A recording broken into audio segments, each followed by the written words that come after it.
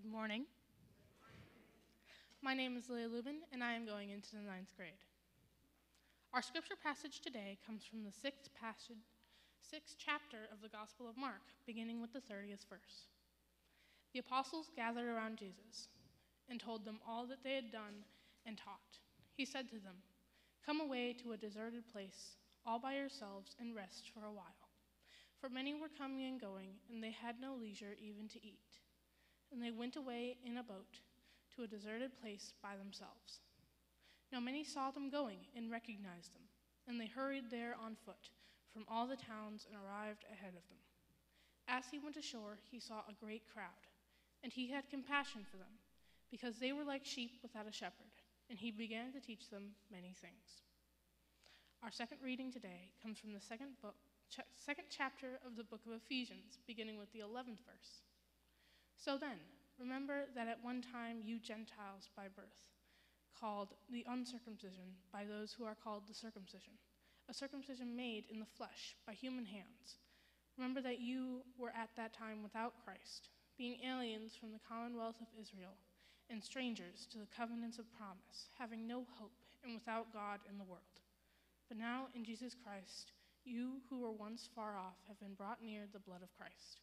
For he is our peace. In his flesh he has made both into one and has broken down the dividing wall, that is, the hostility between us, abolishing the law with its commandments and ordinances, that he might create in himself one new humanity in place of the two, thus making peace, and might reconcile both to God in one body through the cross, thus putting death that hostility through it. So he came and proclaimed peace to you who were far off, and peace to those who were near. For through him, both of us have access to one Spirit through the Father. So then, you are no longer strangers and aliens, but you are fellow citizens with the saints, and also members of the household of God, built upon the foundation of the apostles and prophets, with Jesus Christ himself as the cornerstone. In him, the whole structure is joined together and grows into a holy temple of the Lord, in whom you are also built together spiritually into a dwelling place for God. This is the word of the Lord.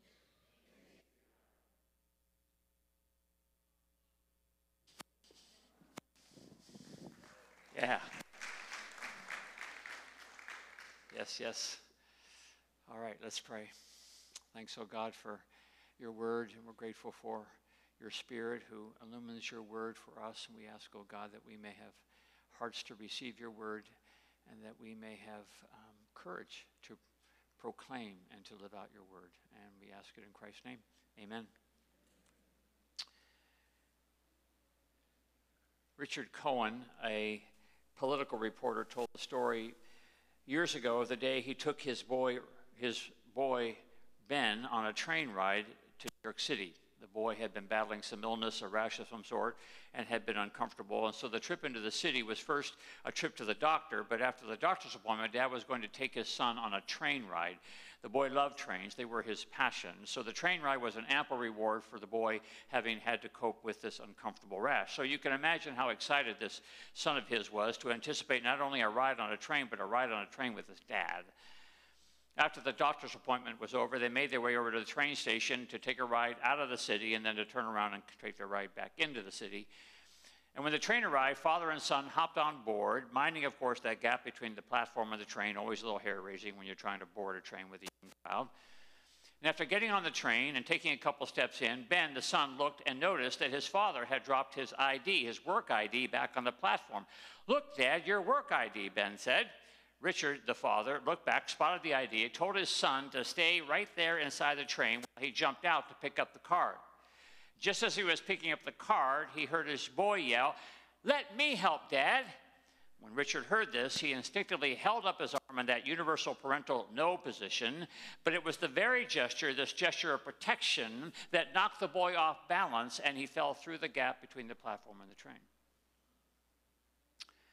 Cohen describes the nightmare this way: "I have covered bloody conflict from Lebanon to El Salvador. I have never known the razor-sharp terror like that uncertain moment when a little person, your little person, is in mortal danger and you don't know what to do. I pleaded with the startled travelers not to let the doors close. Trains with open doors won't move. People were horrified, motionless, mannequins. They didn't know what to do. My God, I quickly wondered, what about that third rail humming with electricity? Ben, don't move, I yelled as my eyes adjusted to the darkness down there, and I saw him half prostrate in front of a wheel twice his size. He was trying to get to his feet. Put your hands high up in the air, son. Put them up as high as you can. Two little fists clenched tightly appeared below the level of the platform. I dropped to my belly, scoop up the dazed child I had knocked down there in the first place. No hero in the story, just survivors of a self-inflicted wound. Cohen goes on to write, in war, your number is up when it's up. Even at home, on the battlefield that matters, our hold on life is fragile. Sometimes we only get one mistake. Our children can only look up at us. The trust in the eyes of a child is overpowering, especially when you know you have failed once and have been given a second chance. I'm not sure there are any stories I've heard or read that contain as much pathos as this story about a father trying to save his son. It doesn't take much to put ourselves in the shoes of that dad and feel inside our souls what panic, what yearning, what desperation, and ultimately what love we might have for our own flesh and blood, for our children to be sure, but love for any of our flesh and blood. While families can be quite uneven when it comes to the love shared between members, there is something quite intense that can flow out of a familial bond. We each have a family love story born out of a bond woven in flesh and blood. Maybe it's a child, maybe it's a parent, maybe it's a sister or brother or aunt or uncle or a cousin, maybe it's all the above. And we feel the intensity of such love at times of gravity. Gravity such as birth or death or illness or being apart or coming together. We experience this unique capacity for human love. Years ago, I had the unfortunate privilege to walk with a family as they walked with their son and brother down the path of a life-threatening illness. There are no textbooks for families dealing with the uncertainty and the chemotherapy and the radiation and the growing weakness and the upset stomach and the questions why. All there is love. And love does the best it can because this is our flesh and blood, and you do whatever it takes for your flesh and blood. Weeks after the child succumbed to death, I sat at lunch with the father and listened. And at one point, he said that if there was anything he learned going through the hell of the ordeal, it was his capacity for love. He did not know he could love that much. I felt the same way the morning I watched the orderlies wheel my one and only child down the hall into major surgery. I didn't think I had that much room for love. Such love pushed against the walls of my soul. I've traveled to Honduras a whole bunch of times, and it's always amazing to behold what happens to people I've traveled with when they have stepped outside their comfort zones and traveled to a developing nation and entered into a culture and condition very foreign from their own, and yet a culture filled with wonderful and gracious people and children whose smiles and eyes could warm the coldest of hearts, good people who do not have two nickels to rub together, and yet whose hospitality makes you feel so much like kings and queens. Inside our one short week with them, bonds would form between these gringos and Hondurans, two different people groups who live 2 time zones away, bonds that seem stronger than the bonds we have with our American neighbors 2 houses away. And in the ride to the airport to fly home, around the van, I could see smiles on my Presbyterian friends and tears in their eyes after having said goodbye, and to hear them say in so many words, I never felt like this before. Which may be what Mark is trying to tell us in the few verses we read of his this morning, that tell of a time when Jesus sought to retreat with his disciples, and being far away in a boat in the middle of the sea, he and his disciples turned around and they returned to land, only to be met by this huge throng of folks eager to encounter the Rabbi of Nazareth. And Mark says that when he went ashore and saw the crowd, he had compassion for them, for they were like sheep without a shepherd. He had compassion for them, this throng, this multitude, this mass of humanity. He saw them and had compassion for them, Mark says. The Greek word, the word that Mark uses for compassion is the word splanchnizomai. It's the title of the sermon. I bet you were wondering, where the heck did I get that title from? Splanchnizomai, translated it means to be moved so deeply by something, so deeply by someone that you feel it in the pit of your stomach. You feel it in the depths of your bowels. Jesus saw the crowd. He was so moved, he felt them in the pit of his stomach. This was his capacity for love. They had occupied that much of his being. And of course, what immediately happens afterward is that Jesus feeds the crowd of 5,000, and his disciples see how far this love can go. Which I suppose is a part of what Paul is talking about when he writes to the Ephesians, and he says that the mission of Christ was to those who were far off. For it was the case in the first century world that there were those who were near, and there were those who were far off. And the ones who were near were the ones who had been chosen in the days of Abraham, God's chosen people, those who knew themselves already to be within the covenant family. And those were the near ones, near to the promises and the love of God. And there were those who were far away. And these were the ones on the outside. These were the ones who were alien. These were the ones who were not following the law of Moses. These were the Gentiles. These were people like you and me. And Paul says, but those who were once far off, those who were once the outcasts, those who were once the aliens, have been brought near by the blood of Christ. That God has the capacity to love those who are near, and God has the capacity to love those who are far off. That God will go to whatever length to make sure that those who are near and those who are far are brought inside the tent of love.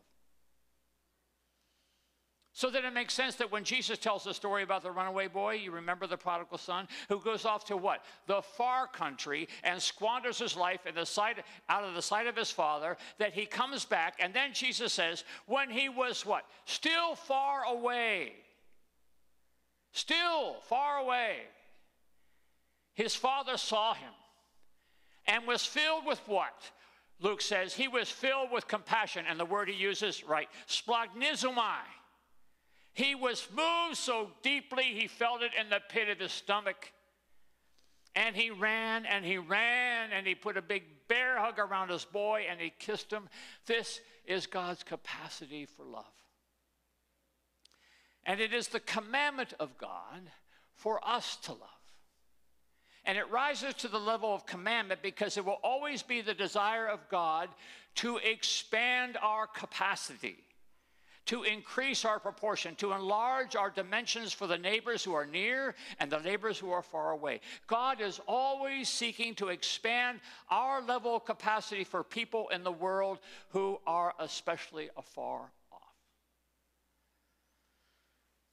Which explains when Peter went to Jesus and asked, how many times must I forgive my brother or sister?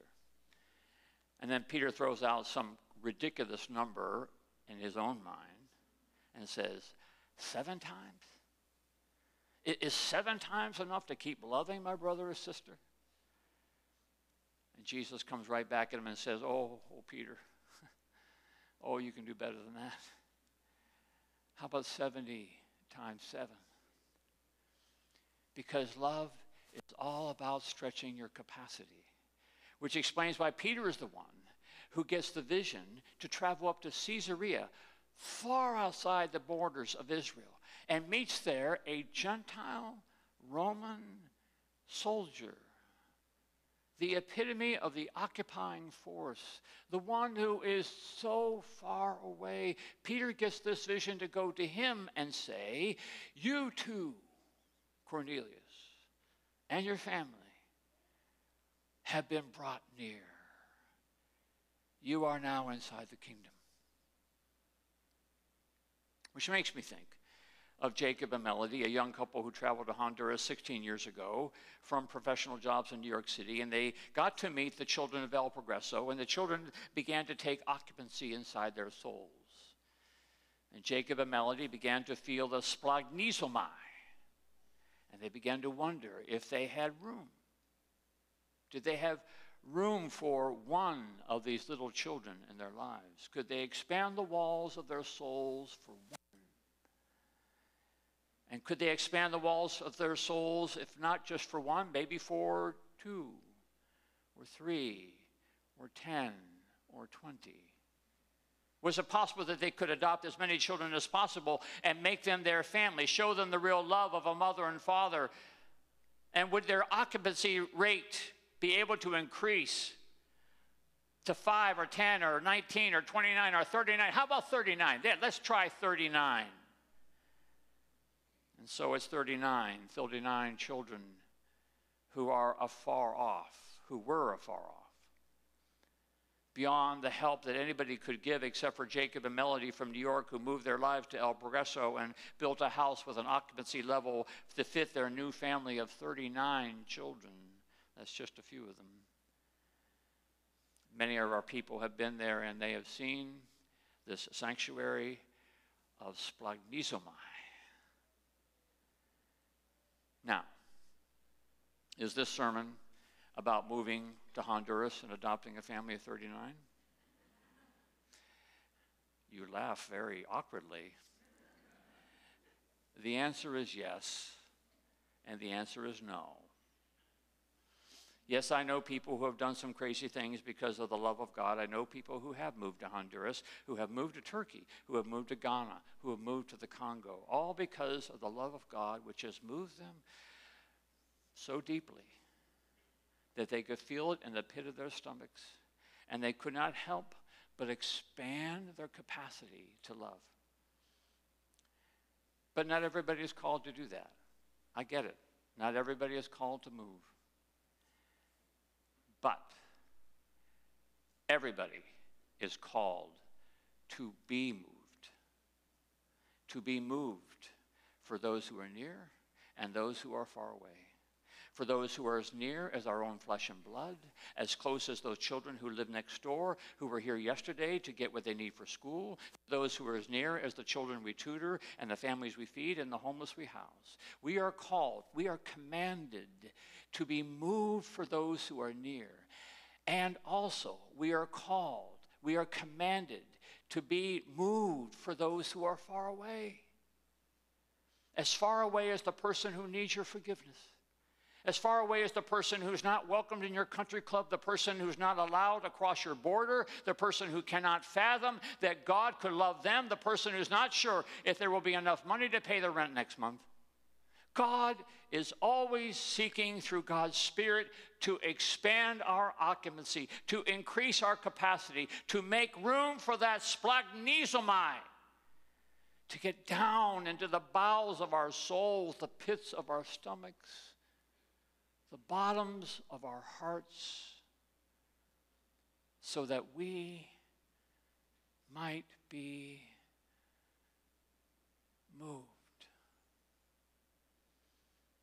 Let us pray. We bless you, O God, that your Spirit is at work, seeking to do something new inside each one of us, seeking to expand the walls of our souls. And so we pray, O God, that you will give us another measure of your Spirit. Challenge us to look beyond our short-sightedness so that we can see a world in need, that we can respond with your grace, and that we can love our neighbor near and far. For we pray this in Jesus' name.